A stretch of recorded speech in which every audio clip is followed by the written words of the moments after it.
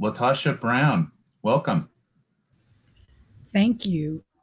As you know, before I say anything, I am Ajin. I just want you to know how much I love you. Your work, not just, and I think this is something to be learned as well, that she is a part of that community. She comes from that community. And so her experience is rooted in her own experience. And so her value has been shaped by that experience. So, of course, it would be perfect for her to kind of lead the vision on this. And so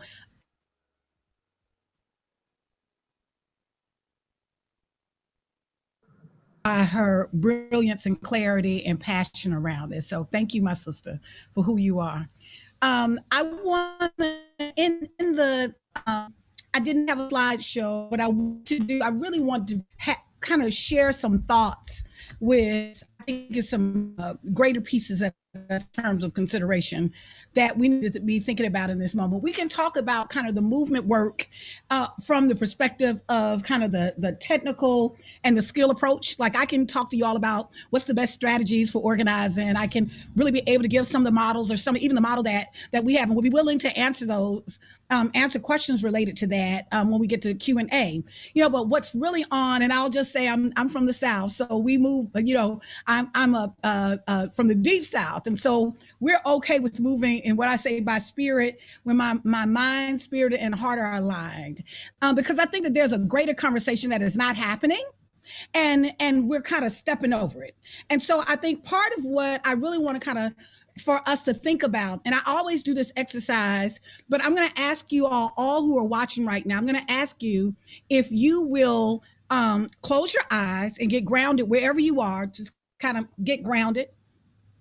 And then I want to ask you a question, and I want you to kind of clear your mind and listen to the question.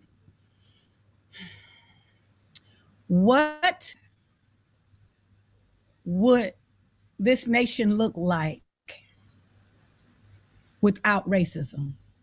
What would America be without racism?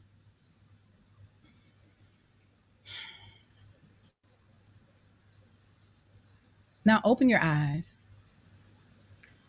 Now, I know that's a really big question, and we don't have enough time to delve in it. What I will tell you is that no matter where I go, I can be at an Ivy League school, I can be in a corporate room, I can be in a community center. When I ask that question, even when I give more time for the answer, 98% of the people in the room can't answer that question. That it is very difficult for us to see that racism has become so normalized and such a part of the fabric of how we interact and how we see each other and how we perceive each other, that it has become normal. Yet we continue to say we want to end and address racism. And so my next question to you is, and you can keep your eyes open on this one, you know, I want you to, matter of fact, I want you to look around the room. I want you to look wherever you're sitting right now, look around the room and just find an object. Put an object, whether it's like I'm sitting here, I have an eyeglass case, I have glasses, I have a cell phone. Just find an object. Now, the objects that you've locked in on, what object do you think was ever created or brought into being that was not first envisioned? Nothing. Everything that we've seen from this, someone envisioned this before it was actually created, before the mold was created. They had a vision in their mind of this. Someone envisioned what these glasses would look like, right? There's nothing that is brought into being in the physical world, right, that was not first envisioned. So if we're having a conversation about how we're going to deal with oppression, and if we're having an honest conversation about how we're going to end structural racism, how can we do so when we haven't even envisioned a nation of what it would look like? It is not possible. And so I'm raising this in a context that if we are to create and bring a nation into being that is not racist, that is not sexist, that actually holds up values of against the oppression of other human life, then the first thing we have to do is really start envisioning, radically reimagining what would every system in this country look like right? That literally was centering around human value. And so part of the reason why I'm saying this is because oftentimes I'm in a lot of conversations around kind of policy, right? I'm in a lot of conversations around programs and approaches. I'm rarely in conversations that we're actually innovation, not in the context of creating a product, right? Innovation, not in the context of figuring out how we can advance capitalism or democracy, but that I desire to be a conversation that is rooted in innovation around how do we literally see ourselves in human relationship. That how do we see human value? Part of the challenge with racism that I just want to raise, that part of what happens in this world is that we've accepted on some level that there are some positive attributes to racism, particularly in the white community, right? What we fail to really understand, right, that while racism in many ways may provide some level of privilege, right, to those that are in quote in the primary race that's lifted up in white supremacy, what we fail to understand is that very concept that is the purpose, that is the actual reason why we are dealing with the erosion of human value across the board. And so it erodes human value for all of us. The reason why we don't have health care in America right now is not just because you got millions of people that don't want it now. The value was set right post Reconstruction, right? When there was the Freedmen's Bureau wanted to expand healthcare to new citizens, newly or released enslaved Africans as citizens, that there was a white cadre of political actors that said, no, no, no, no. That wound up setting a value. So now Black people, white people, Asian people, indigenous people, all don't have access to healthcare because there was an erosion of the thinking around human value that was rooted in an institution of slavery that some only thought would affect Black people. Yet we've got millions of people currently right now that are dealing with that.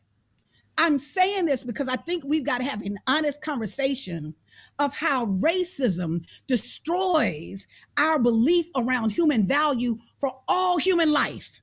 There is no way to hold this belief that there are some people, the moment that you open up your mind, that there are some people that are not worthy than other people, the moment you open up your mind on that, it actually erodes your belief in human value. The moment that we become okay that there are children locked in cages because they have a different color passport, or that there are some people who are called aliens as if they're from a different planet, the moment that we open our mind to that theory, we've accepted that there is some erosion of our belief of human value. And so part of my frustration in conversations about policy, outcomes. Policy is driven by, and I can even tell you a policy. I can tell you a policy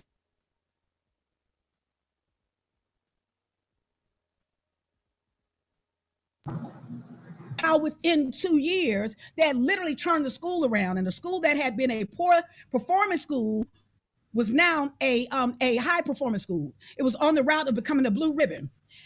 And so I'm asking them about, well, what is it that you did? And I didn't hear the things that I expected to hear around expectation, shifting expectation, dealing with some of the structural pieces. So it made me start wondering. I was like, well, that's strange. How is that the case? Well, you know why? The reason why that was the case, because they created a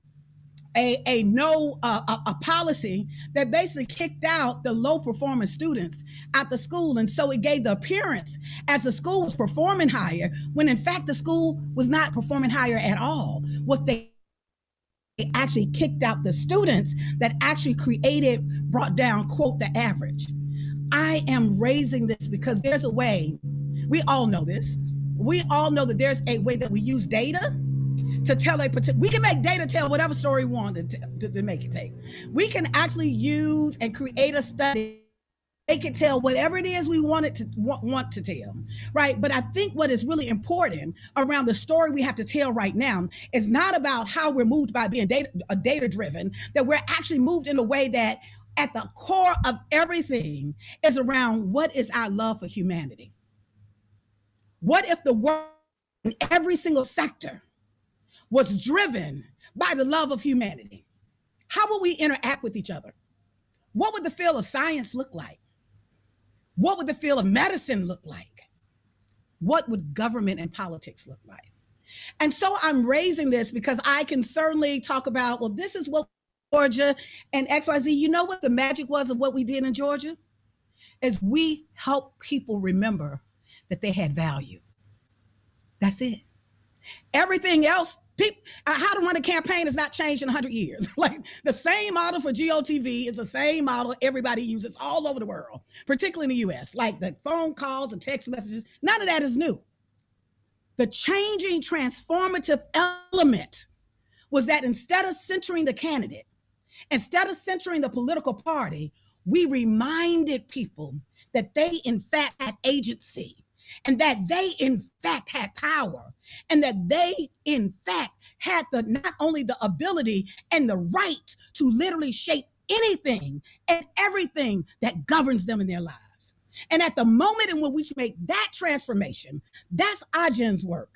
It's not the magic program, right? Even though her programs are great, right? But we can teach you how to do programs. There have been programs forever. They're the same way, right?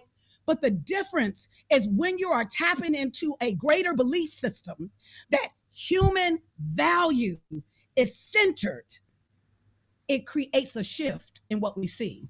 And so as I know I only have a minute or two left, as I wrap up, it's because I don't think we're having enough conversations about this. I don't think we're having enough conversations about like the goal. And my whole entire life, I've done political work, right?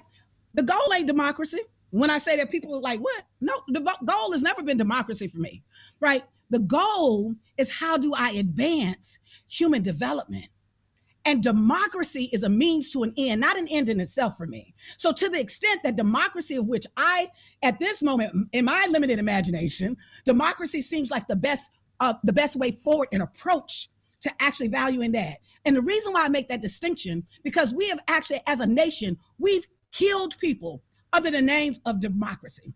We've made and extracted wealth from people in the name of democracy, as if democracy is actually greater than the people. But how can you have democracy if you don't have any people?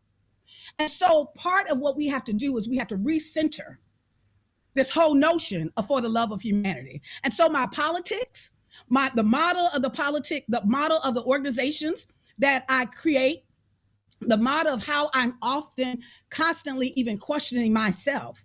How am I moving in a way? How am I thinking in a way that we can literally see that it is rooted in this idea of for the love of humanity? Because even if I make a mistake, even if I am wrong, I moved in such a way that literally it was aimed within the love. The driver was in the love of humanity, not just reducing people to a number or a data point or an outcome that I want. And so I'll just wrap up.